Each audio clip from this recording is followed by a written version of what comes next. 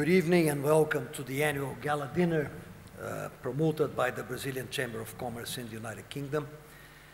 As Jaime has said, this year we have the benefit of the presence of the President of the Central Bank of Brazil, who would be giving a keynote speech later on. We're also very gratified to have two exceptional awardees for this year's presentations. Lord Bamford, Chairman of JBC, British Construction Equipment Company, who has been present in Brazil and is growing his business in Brazil. He was actually visited by the Prime Minister when the Prime Minister went to Brazil.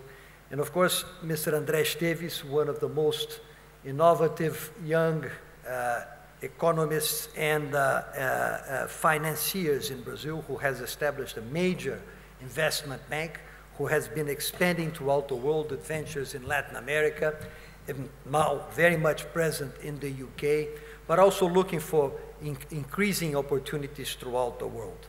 This year, Brazil has gained a lot of visibility on account of several different dimensions, most especially the World Cup, which we're going to host in a month's time.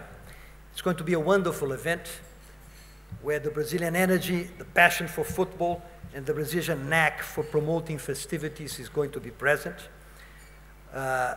We expect, and this is a testimony of the relevance that football has acquired around the world.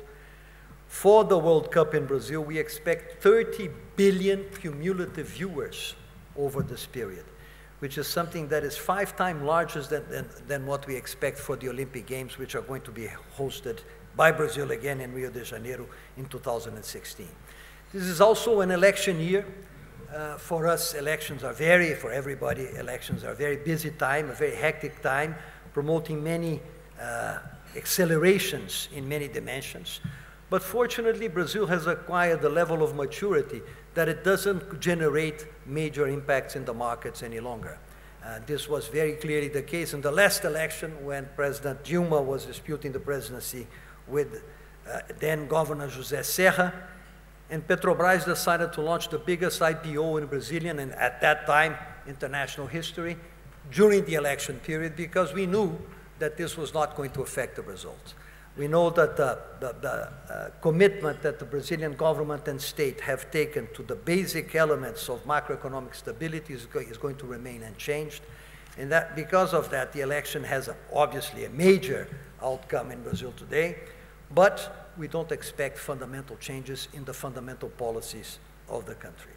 So we're very glad to be having this event once again this year. This is already, I think, the 14th event that we are hosting.